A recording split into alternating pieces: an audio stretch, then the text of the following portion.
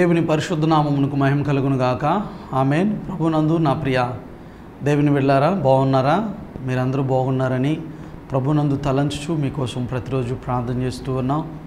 ప్రియులరా, మీకోసం మీరు మా గురించి చేస్తున్న ప్రార్థనలను బట్టి, మీరు చేస్తున్న ఫోన్ కాల్స్ను బట్టి మేము ఎంతో ప్రభునందు సంతోషిస్తూ ఆయన నామాన్ని మహిమపరుస్తూ ఉన్నాం.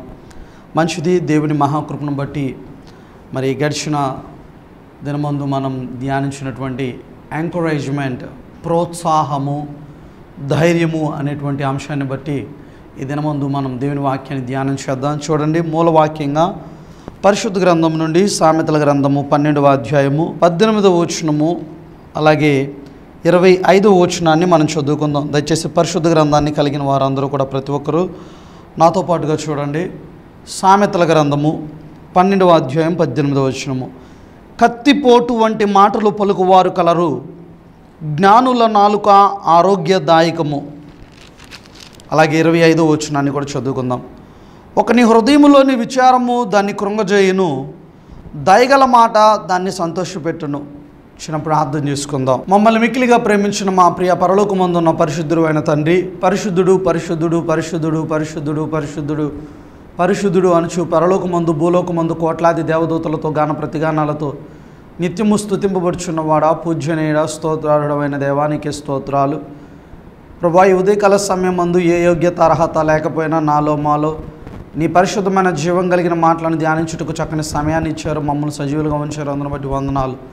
చదవబడిన లేఖనాల ద్వారా మీరు నాతో మా అందరితో మీ ఆత్మ ద్వారా మాట్లాడి సమస్త మహిమ ఘనత ప్రభావాలు మీరే పొందుకొనమని మా రక్షకుడు మీ ప్రియ కుమారుడు సర్వశక్తిమంతుడైన యేసయ్య సర్వశక్తి కలిగిన నామమున స్తుతించి ప్రార్థన చేస్తూ ఉన్నాం తండ్రి. ఆమేన్.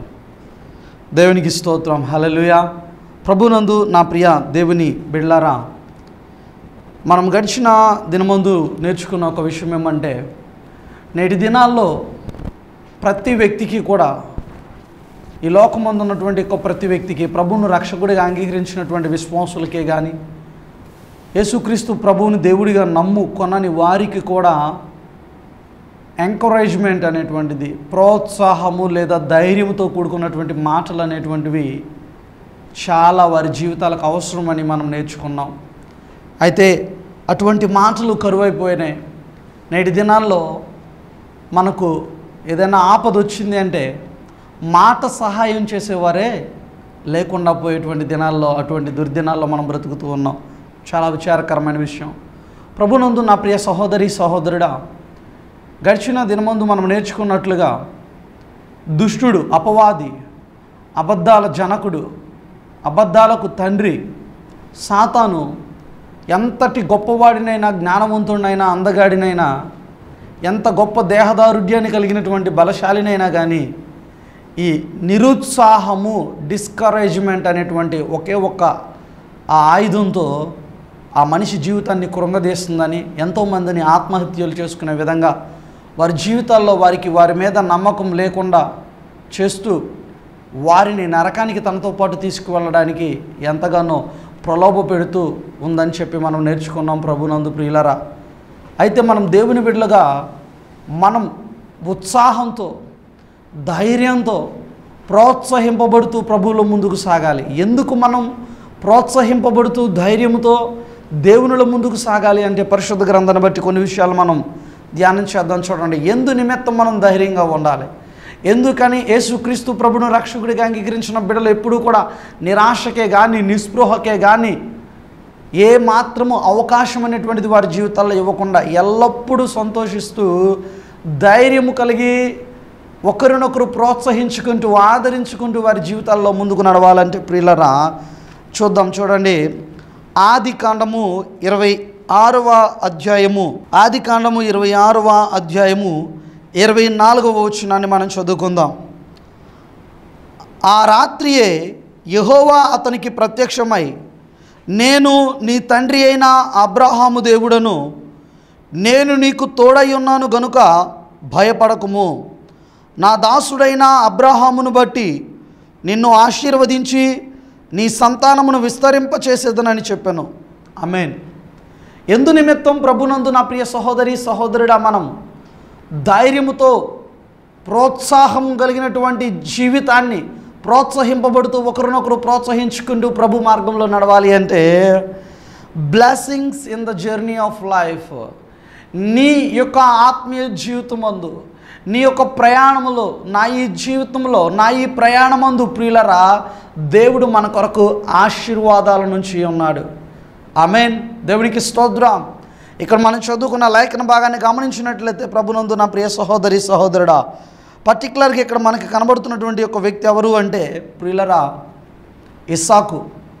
తన తండ్రి అయినటువంటి అబ్రహాముకు దేవుడు చేసినటువంటి వాగ్దానం, నీ సంతానాన్ని ఆకాశంలో నక్షత్రాల్లాగా, ఇసుక రేణువుల్లాగా, భూమి మీద ఉన్నటువంటి ఇసుక రేణువుల్లాగా విస్తరింపచేస్తాను, ఆశీర్వదిస్తాను, నిన్ను దీవించిన వారిని దీవిస్తాను, నిన్ను శపించిన వారిని శపిస్తాను అని చెప్పి వాగ్దానం చేసినటువంటి ఆ దేవుడు ప్రియులరా, ఇప్పుడు అబ్రాము కుమారుడైనటువంటి ఇస్సాకు మనం గమనించినట్లయితే తను చేస్తున్నటువంటి ఒక ప్రయాణమందు, ప్రత్యేకంగా ప్రభునందు నా ప్రియ సహోదరి సహోదరుడా, అబ్రాము దినాలలో ఒక కరువు వచ్చినప్పుడు వారు ఆ దేశాన్ని విడిచిపెట్టి ఆ ప్రాంతం నుండి, గెరారు నుండి వారు అక్కడ నుండి ఇస్సాకు అబీమెలెకు అనేటువంటి రాజు యొద్దకు వస్తాడు. అయితే ప్రియులరా, ఆ ప్రాంతానికి వచ్చి అక్కడ ఆ ప్రాంతమందు ఇస్సాకు ఇంతకు మునుపు తన తండ్రి తవ్వించినటువంటి ఆ బావుల్ని ఫిలిస్తీన్లు అనబడిన వారు ఏం చేస్తారంటే మట్టి పోసి పూడ్చి చేస్తారు. అంటే ఎవరికి ఉపయోగం లేకుండా చేసేస్తారు ప్రియులరా. అలా పూడ్చివేయబడినటువంటి ఆ బావులను మరలా ఇస్సాకు తిరిగి త్రవ్వించినప్పుడు అక్కడ జలలు కలిగినటువంటి నీళ్ళ బావులు అతనికి అక్కడ కనపడడం జరుగుతుంది. తను చేస్తున్నటువంటి ఒక ప్రయాణంలో ఒకానొక చోట ప్రభునందు నా ప్రియ దేవుని బిడ్డలారా, ప్రత్యేకంగా ఈ అబీమెలెకు విషయంలో చాలా భయపడ్డాడు. తన భార్యను బట్టి, తన భార్య చాలా అందంగా ఉంటుంది. తండ్రి చేసినటువంటి తప్పే తను చేస్తూ ఉన్నాడు. ఏంటా తప్పంటే భార్యని సహోదరుడని చెప్పమంటున్నాడు, నువ్వు నా సహోదరి అని చెప్పమంటున్నాడు. ప్రభునందు నా ప్రియ దేవుని బిడ్డలారా, గమనించండి, నేటి దినాల్లో యేసుక్రీస్తు ప్రభువును రక్షకుగా అంగీకరించినటువంటి మనము కూడా మన యొక్క ఆత్మీయ జీవితంలో, మన ఈ విశ్వాస యాత్రలో ఒక శోధన వచ్చినప్పుడు, శ్రమ వచ్చినప్పుడు నీవు నేను ఏమైపోతూ ఉన్నామంటే, దేవుడు ధైర్యమునిచ్చేటువంటి దేవుడు, దత్తపుత్రాత్మ చేత నిన్ను ముద్రించినటువంటి దేవుడు నీకు తోడుగా, నాకు తోడుగా ఉన్నాడన్న సంగతిని మర్చిపోయి ఇస్సాకు వలె ప్రియులరా కృంగిపోతూ ఉంటాం, భయపడిపోతూ ఉంటాం, బెదిరిపోతూ ఉంటాం. అయితే ప్రభునందు నా ప్రియ సహోదరి సహోదరుడా, ఒక్కసారి వాగ్దానం చేశాడంటే నువ్వు నమ్ముకున్న ఆ దేవుడు, నీ కొరకు ప్రాణం పెట్టినటువంటి ఆ పరిశుద్ధుడి, జీవం కలిగినటువంటి తండ్రి యేసయ్య ఆయన విడిచిపెట్టడు. తరాలు మారిపోవచ్చు, యుగాలు మారిపోవచ్చు, కానీ నా యేసయ్య మాట ఎన్నటికీ కూడా మారదు. ఆయన చేసిన వాగ్దానం పట్ల నెరవేర్చడానికి నమ్మదగిన వాడు ఆయన. దేవుని వాక్యం సెలవిస్తుంది, ఆపత్కాలమందు నమ్ముకున్నదగిన సహాయుడు మన ప్రభువైన యేసుక్రీస్తు వారు. చూడండి, ఇక్కడ మనం గమనించినట్లయితే ప్రభునందు నా ప్రియ దేవుని బిడ్డలారా, 16వ వచనంలో 26వ అధ్యాయమందు అబీమెలెకు అంటున్నాడు కదా, నీవు మాకంటే బహుబలము గల వాడవు గనుక మా యొద్ద నుండి వెళ్ళిపోమ్మని ఇస్సాకుతో చెప్పగా, ఇస్సాకు అక్కడి నుండి వెళ్ళి గెరారు లోయలో గుడారము వేసుకొని అక్కడ నివసించాను. చూడండి, తనకి తన మార్గంలో ఎక్కడికక్కడ ప్రతికూలతలే, సమస్యలు వస్తూ ఉన్నాయి. ఎక్కడన్నా వెళ్ళి సేద తీరదాం, లేదా కొంచెం అలసట తీర్చుకుందాం, ఈ ప్రాంతం ముందు నివాసం ఉందాము అనుకుంటే అక్కడ ఏదో ఒక విధమైనటువంటి తనకి ఇబ్బంది వస్తూ ఉంది. ఇప్పుడు అటువంటి ఇబ్బందులు కలిగినటువంటి పరిస్థితుల్లో సహితం కూడా ప్రభునందు నా ప్రియ దేవుని బిడ్డలారా, దేవుడు పూడ్చివేసినటువంటి ఆ మన్ను పోసి ఫిలిస్తీన్లు పూడ్చివేసిన ఆ బావులను ఇస్సాకు తిరిగి త్రవ్వించినప్పుడు మరలా అక్కడ జలలు కలిగినటువంటి బావులు నీళ్లు ఉబికే విధంగా దేవుడు కృప చూపించాడు. దేవునికి స్తోత్రం, హల్లెలూయా. అంటే ప్రభునందు నా ప్రియ సహోదరి సహోదరుడా, నువ్వెందుకు ధైర్యంగా ఉండాలి, నేనెందుకు ధైర్యంగా ఉండాలి అంటే, ఎందుకు మనము ధైర్యముతో ప్రోత్సహింపబడుతూ ఆదరించుకుంటూ ప్రభు మార్గంలో ముందుకు సాగాలంటే, ఆయన నమ్ముకున్న బిడ్డలమైన మనము నిరాశకు చోటు ఇవ్వకుండా మనం చేసే ప్రయాణంలో దేవుడు మన కొరకు ఆశీర్వాదాల నుంచి ఉన్నాడు. Blessings in the journey of life. నువ్వు చేసే ఆ ప్రయాణపు జీవితంలో, నీ యొక్క జీవితం ఏదైతే ఉందో ఆ విశ్వాస యాత్రలో నీ కొరకు దేవుడు దీవెనలు దాచి ఉంచాడు. ఆనాడు ఇస్సాకుతో అంటున్నట్లుగా, ఇదిగో చూడండి 24వ వచనంలో అంటున్నాడు, నీ తండ్రి అయిన అబ్రహాము దేవుడను నేను నీకు తోడై ఉన్నాను గనుక భయపడొద్దు. నా దాసుడైన అబ్రహామును బట్టి నిన్ను ఆశీర్వదించి నీ సంతానమును విస్తరింపచేసేదనని చెప్పాను. ఆమేన్. దేవుడికి స్తోత్రం.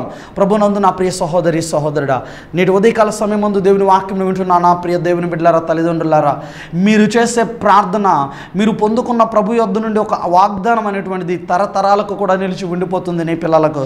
దానికి సాక్ష్యమే మనం అబ్రాహాము జీవితము.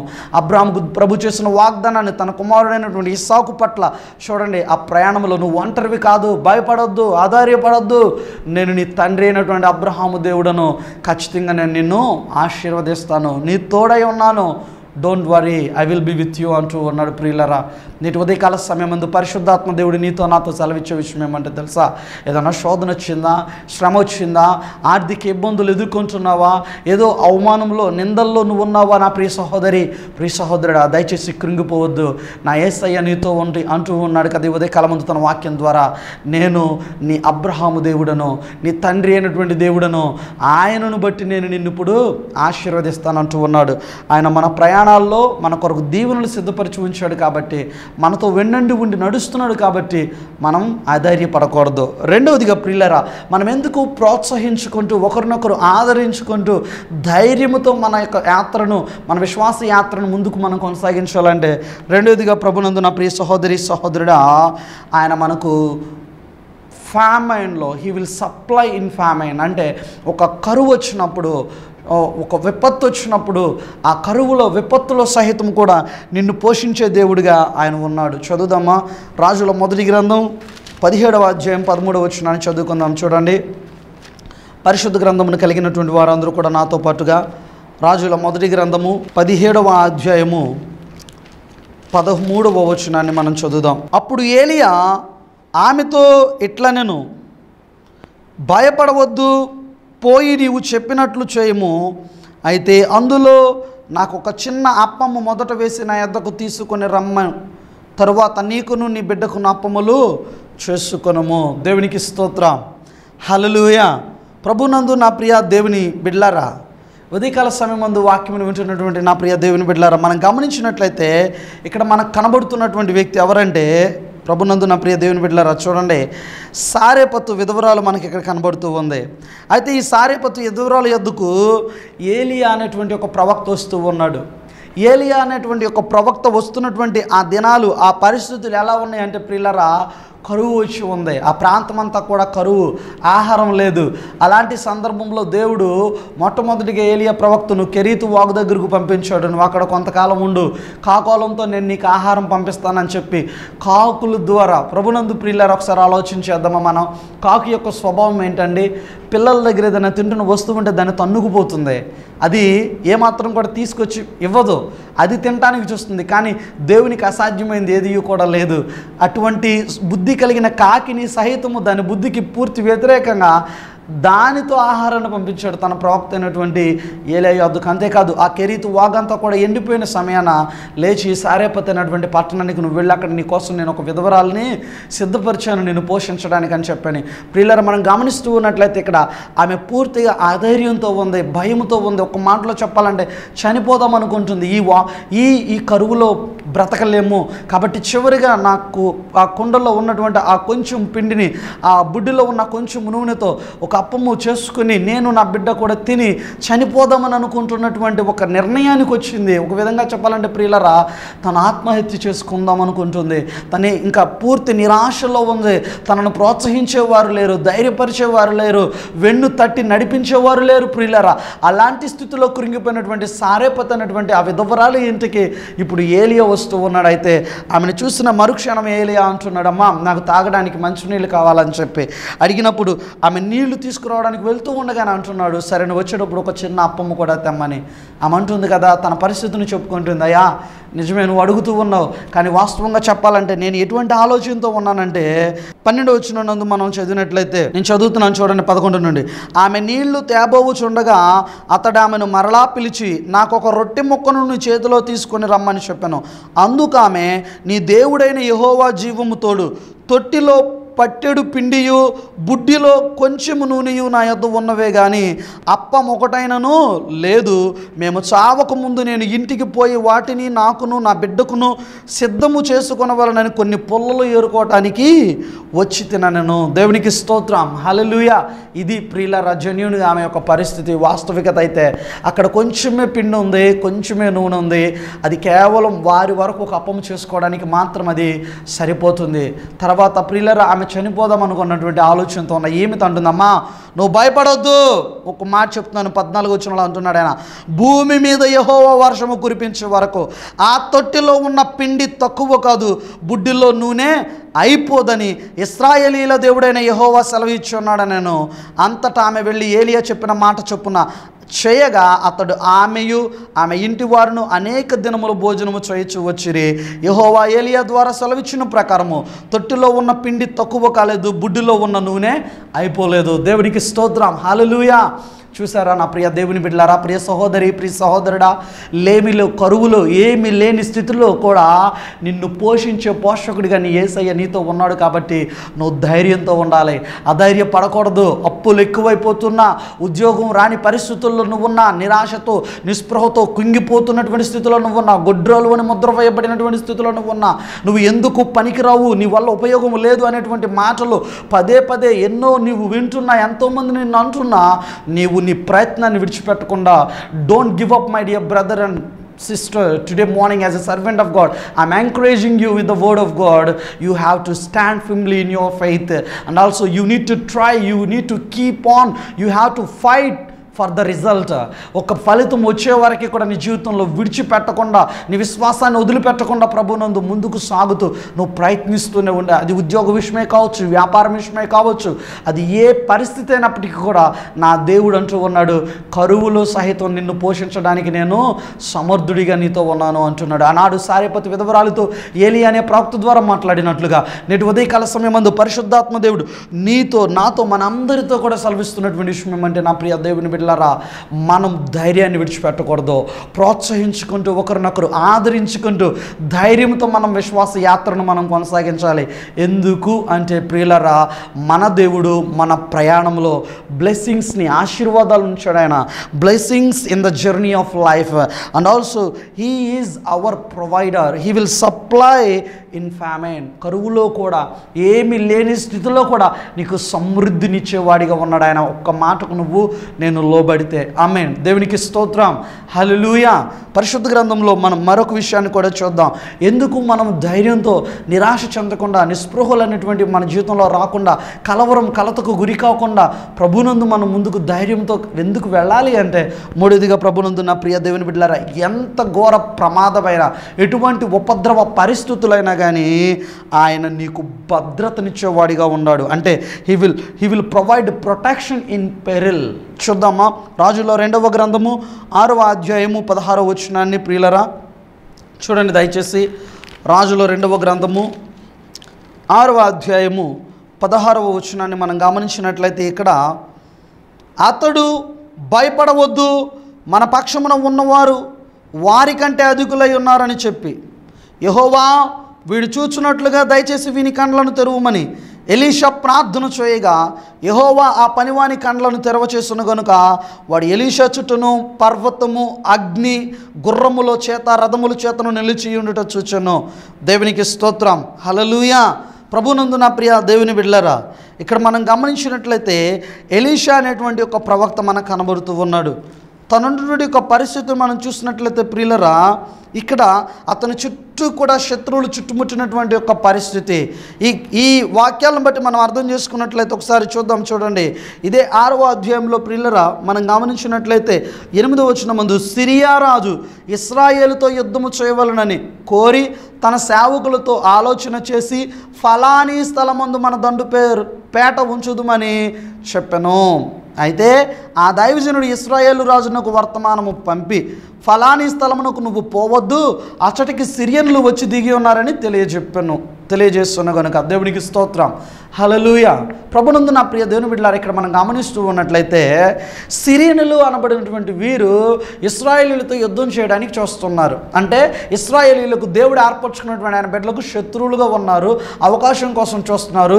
వీరిని చేజిక్కించుకోవాలని, వీరిని సంహరించాలని, యుద్ధంలో ఓడించి బానిసలుగా వీరిని కొనిపోవాలని ప్రయత్నిస్తున్నటువంటి ఈ సిరియనులకు గూర్చినటువంటి విషయం ప్రవక్త అయినటువంటి ఎలీషా ఇప్పుడు ప్రియులరా ఇక్కడ ఇశ్రాయేలీయులకు రాజుగా ఉన్నటువంటి వ్యక్తితో ఇశ్రాయేలీయులతో మాట్లాడుతూ అంటూ ఉన్నాడు కదా, దయచేసి మీరు ఫలాని అనే స్థలం దగ్గరికి పోతారేమో, అక్కడికి వెళ్ళొద్దు, ఎందుకంటే అక్కడ మీకోసం సిరియనులు అందరూ కూడా కాచుకుని ఉన్నారు మిమ్మల్ని సంహరించడానికి అని చెప్పి అక్కడ సెలవిచ్చినప్పుడు ప్రియులరా ఇలా 1-2 సార్లు మాటి మాటికి అంట. చూడండి 10వ వచనం గమనించినట్లయితే, ఇశ్రాయేలు రాజు దైవజనుడు తనకు తెలిపి హెచ్చరిక చేసిన స్థలమునకు పంపి సంగతి తెలుసుకుని తన వారిని రక్షించుకొనెను.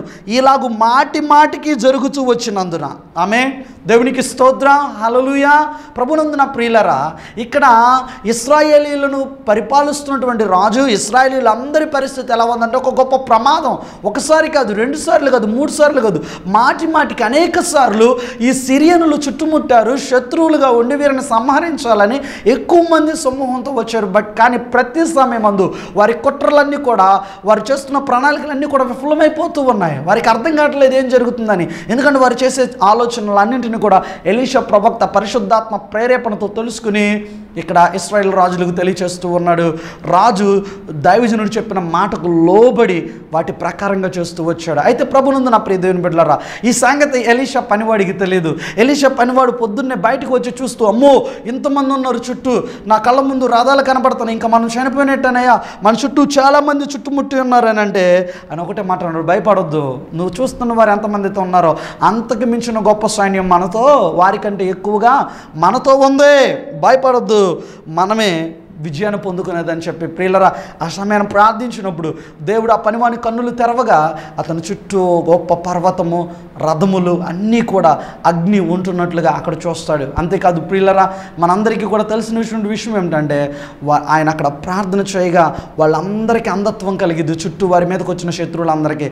అదే గురుడితనంతో ఉన్న వీళ్ళని, అందులుగా ఉన్న వీరిని నాతో పాటు రండి మీకు త్రోవ చూపిస్తానని చెప్పి షోమ్రోను ప్రాంతానికి ఇశ్రాయేల్ మధ్యలోకి తీసుకుని వస్తాడు. ప్రియులారు, ఇప్పుడు ఇశ్రాయేల్ ఆ ప్రాంతం ముందు రాజు అంటున్నాడు, అయ్యా నేను వీళ్ళని కొట్టుదునా అంటే వీళ్ళని చంపేయమంటావంటే వద్దు, వాళ్ళని చంపొద్దు, వాళ్ళ కోసం ఆహారం పెట్టి వాళ్ళు తిని మరలా వాళ్ళ యజమానుడి దగ్గరికి వెళ్ళిపోతారంటే చూడండి ప్రియులారా, వారికి చక్క భోజనాలు సిద్ధపరిచిన తర్వాత భోజనం చేసి మరలా తిరిగి ప్రాణాలతో వాళ్ళని పంపించేస్తాడు. ఎందుకు ఈ విషయాలన్నీ కూడా నేను ఇటు ఉదయకాల సమయంలో ఒక సేవకుడిగా మీతో ప్రకటిస్తూ ఉన్నానంటే, ప్రభునందు నా ప్రియ సహోదరుడా, నీ చుట్టూ ఎంతమంది శత్రువులు వచ్చినా, ఎంత గొప్ప అపాయము ప్రమాదము నీ ముందున్నా కానీ నా దేవుడు నిన్ను ఆశ్చర్యకరమైనటువంటి రీతిలో ఒక గొప్ప వెలుగుగా నీ ముందు నిన్ను నడిపించేవాడై ఉన్నాడు. ఆమేన్. దేవునికి స్తోత్రం. ఆనాడు ఎలీషా దైవజనుడైనటువంటి ఎలీషా చెప్పిన మాటలకు రాజు లోబడి ఎలాగైతే మాటి మాటికి వారికి ఎదురవుతున్న ప్రతి ప్రమాదం నుండి విడిపింపబడ్డారో, నేటి ఉదయకాలం ముందు వాక్యం వింటున్న నా ప్రియ సహోదరుడా సహోదరి, దైవజనుడు నువ్వే సంఘానికైతే వాక్యాన్ని వింటూ వెళ్తున్నావో, ఏ సంఘంలోనైతే నువ్వు రక్షింపబడి ఉన్నావో, బాప్తిస్మం పొందుకున్నావో, ఆ సంఘానికి నువ్వు కట్టుబడి నమ్మకంగా ఉన్నప్పుడు, ఆ దైవజనుడు చెప్పే మాట ప్రకారంగా, వాక్యానుసారంగా, సేవకురాలే మాట ప్రకారంగా విధేయత కలిగి నేను మనం జీవించినప్పుడు ఆశ్చర్యమైన రీతిలో నీ దేవుడు నీ ప్రయాణాల్లో, నీ విశ్వాస యాత్రలో ఆశీర్వాదాలు ఇస్తాడు, కరువులో నిన్ను పోషిస్తాడు. మూడవదిగా ఆయన నీకు ప్రమాదాల్లో, ఉపద్రవాల్లో నిన్ను రక్షించేవాడిగా ఉంటాడు. దేవుడికి స్తోత్రం. హల్లెలూయా, హల్లెలూయా. ఆ దేవుడు నిన్ను రక్షించాలంటే ఉదయకాల సమయమందు నా ప్రియ సహోదరుడా, ఒక్కసారి నేను చేయవలసిన పని ఏమంటే మనల్ని మనం పరీక్ష చేసుకోవాలి, పరిశీలన చేసుకోవాలి. నిజంగా నేను నా దైవజనుడు చెప్పిన వాక్య ప్రకారంగా నేను జీవిస్తూ ఉన్నానా? నా దైవజనుని మాట నేను లోబడి బ్రతుకుతూ ఉన్నానా? నా దైవజనురాలి పట్ల నేను విధేయత కలిగినటువంటి మనసుతో నేను ఉన్నానా? లేదా నన్ను నేను హెచ్చించుకుంటూ వారిని ఏమాత్రం కూడా గుర్తించకుండా వారి ప్రయాసను, వారు మా కోసం పడుతున్న ప్రయాసను మేము అర్థం చేసుకోకుండా మేము వారికి లోబడుకున్న అవిధేయులుగా ఉన్నామా అని ఈ ఉదయకాలం ముందు మనందరము కూడా ఒక్కసారి మనల్ని మనం పరిశీలన చేసుకోవాల్సిన సమయం ఇది ప్రియులరా. ఒకవేళ నా ప్రియ దేవుని బిడ్డలారా, మీలో ఎవరైనా కనుక మీ సేవకుని మాటకు లోబడకుండా, దైవజనుడి మాటకు లోబడకుండా, దైవజనుడు మేము చెప్పినట్టు వినాలి, సేవకుడు మా మాట ప్రకారం వినాలి, మేము చెప్పిందే అక్కడ ఫైనల్ అని చెప్పే విధంగా గనక ఎవరైనా హెచ్చించుకునే స్థితిలో ఉంటే నీతోనే పరిశుద్ధాత్మ దేవుడు అంటూ ఉన్నాడు, నీ ప్రయాణంలో నీకు దీవెనలు కావాలంటే, నీ ఉపద్రవాల్లో ప్రమాదాల్లో నీకు విడుదల కావాలంటే, భద్రత కావాలంటే దేవుని యొద్ద నుండి, కరువులో నువ్వు పోషింపబడాలంటే నా ప్రియ సహోదరి సహోదరుడా, నీ మాట సేవకుడు వినటం కాదు, మీరు మీ సేవకుని మాటకు లోబడి ఉండాలి. నీ దేవుడు నిన్ను దత్తపుత్రాత్మ చేత ముద్రించాడు. నన్ను మనందరినీ క్రీస్తు తన రక్తముతో స్వరక్తమిచ్చి మనల్ని సంపాదించుకున్నాడు. ఎందుకు అంటే ఆ సంఘమునందు క్రీస్తు రక్తములో కడగబడిన మనము ఆయన మాటకు లోబడతామని. మీకు ప్రియులరా, దైవజనుడు అంటే ఎవరు, సేవకుడు అంటే ఎవరు?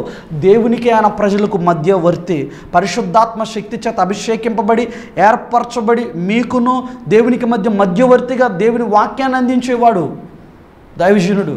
మరి అటువంటి ఆ అధికారం దేవుడు అతనికి ఇచ్చి ఉండగా నువ్వు సేవకుని అధికారిని ప్రశ్నించడానికి, ఆయనకు తిరగబడటానికి నువ్వు గనక ప్రయత్నిస్తే నువ్వు దేవునికి వ్యతిరేకంగా తిరగబడినట్లే నా ప్రియ సహోదరి సహోదరుడా. ఈ ఉదయకాల సమయం ముందు దేవుని వాక్యానుసారంగా ఒక సేవకుడిగా నిన్ను హెచ్చరిస్తూ నిన్ను ప్రోత్సహిస్తూ ఉన్నాను. దయచేసి నిన్ను నీవు ఒక్కసారి పరీక్షించుకో, పరిశీలన చేసుకో. నా ప్రయాణంలో నేను చేసే నా ఈ విశ్వాస యాత్రలో నాకు దీవెనలు కావాలంటే ఆనాడు అబ్రహాముకు దేవుడిచ్చిన వాగ్దానం ప్రకారంగా అతని కుమారుడైన ఇస్సాకును అంటున్నాడు, నేను నీ తండ్రి అయిన అబ్రహాము దేవుడును, నిశ్చయంగా నేను నిన్ను ఆశీర్వదిస్తా, భయపడొద్దు, నేను నీకు తోడుంటా. ఉదయం దేవుడు నీతో అంటూ ఉన్నాడు, భయపడొద్దు నా ప్రియ సహోదరి సహోదరుడా, నేనున్నా నీతో అంటున్నాడు ఆయన. కరువు సమయంలో ఏమీ లేనటువంటి స్థితిలో కేవలము కొంచెం పిండి కొంచెము నూనె ఉంది, చనిపోదాం అనుకుంటున్నటువంటి నిస్సహాయ స్థితిలో ఉన్నటువంటి సారెపతు విధవరాలి యొద్దకు ఏలియా ప్రవక్త వచ్చి అక్కడ అద్భుతమైన రీతిలో సమృద్ధినిచ్చాడు. ప్రియులరా, కరువులో పోషింపబడింది ఆమె. ఆ మాటకు లోబడి, ఆయన మాటకు లోబడి, ప్రవక్త మాటకు ఉదయకాలమందు మనల్ని మనం పరీక్ష చేసుకుందాం. ప్రమాదంలో రక్షింపబడ్డారు ఇశ్రాయేలు జనులందరూ ఆ రాజుతో సహా సిరియనుల చేతుల్లో నుండి. కారణం ఏమిటో తెలుసా? దైవజనుడు చెప్పిన ప్రతిసారి ఎలీషా మాటకు వారు లోబడ్డారు. ఎలీషా మాట యందు వారు విధేయత చూపించారు, వారి ప్రాణాలను చేగించుకున్నారు. ప్రియులరా, ఉదయకాలమందు నా ప్రియ సహోదరుడ సహోదరి, నిన్ను నీవు, నన్ను నేను, మనల్ని మనం పరిశీలన చేసుకుందాం. నేటి దినాల్లో ప్రభు సన్నిధిలోకి వస్తున్నటువంటి నీవు, మనము ఏ మాత్రము నిరాశకు నిరుత్సాహానికి నువ్వు చోటిచ్చినా నీ ఆత్మీయ జీవితం పడిపోయినట్టే. నిన్ను పడగొట్టేస్తాడు దుష్టుడు. వాడి చేతిలో ఉన్న ఒక ముఖ్యమైన ఆయుధమే డిస్కరేజ్మెంట్, నిరుత్సాహం. నీ వల్ల కాదు, నీ దేవుడు నిన్ను వదిలిపెట్టేశాడు, నీతో ఎవరు లేరు, నిన్ను నీ దేవుడు కూడా నమ్మడు, ఇలాంటి అబద్ధాలు ఎన్నో చెబుతాడు. కానీ నా యేసయ్య అంటున్నాడు, నువ్వెంత ఘోర పాపివైనా నేను నిన్ను విడిచిపెట్టను. I will never leave you Nar forsake you. నిన్ను విడువును ఎడబాయను, ముద్దిమి వచ్చే వరకు నిన్ను ఎత్తుకుని ముద్దాడతానంటున్న ఆ ప్రభు మాటకు నువ్వు లోబడి ఆయన ప్రేమను అర్థం చేసుకుని నా ప్రియ సహోదరి సహోదరుడా, ఆయన ఇచ్చినటువంటి ధైర్యమును, ఆయన ఇచ్చినటువంటి ఒక గొప్ప ఉత్సాహమును, రక్షణ ఆనందాన్ని నీ జీవితంలో కలిగిన కుమార్తెగా కుమారుడిగా ప్రభు కొరకు ఆయన మహిమార్థమై జీవించు. అట్టి విధంగా జీవించడానికి తగిన బుద్ధి జ్ఞానములను పరిశుద్ధాత్మ దేవుడి వాక్యం నా ప్రతి బిడ్డకు దయచేయాలని ఆశతో ఈ నా మాటలు ముగిస్తున్నాను. దేవుడి పరిశుద్ధ వాక్యంను మనందరి వినికిడిలో దీవించునుగాక. ఆమెన్. ప్రార్థన చేసుకుందాం. మహాగణుడువైన దేవా, మహోన్నతుడైన తండ్రి, కృపాసత్య సంపూర్ణుడా, నీకు వందనాలు ప్రభువా. నీవు గొప్ప దేవుడువని నాయనా, ఆశ్చర్యమైన రీతిలో ప్రభువా మా ప్రయాణాల్లో, మా విశ్వాస యాత్రలో దీవెనలు ఇచ్చేవాడిగా ఉన్నావని, నువ్వు వాగ్దానం చేసావంటే దాని పట్ల ఖచ్చితంగా నమ్మదగిన వాడిగా నెరవేర్చే వరకు నువ్వు మాతో ఉంటావని. రెండవదిగా ప్రభువా, కరువులో సహితం పోషించే దేవుడిగా మీరు మాతో ఉన్నారు కాబట్టి మేము ధైర్యం కలిగి ప్రోత్సాహంతో ముందుకు వెళ్ళాలని ప్రభువా, with encouraged spirit lord, we need to go in our faith, in our battle field. We should not give up.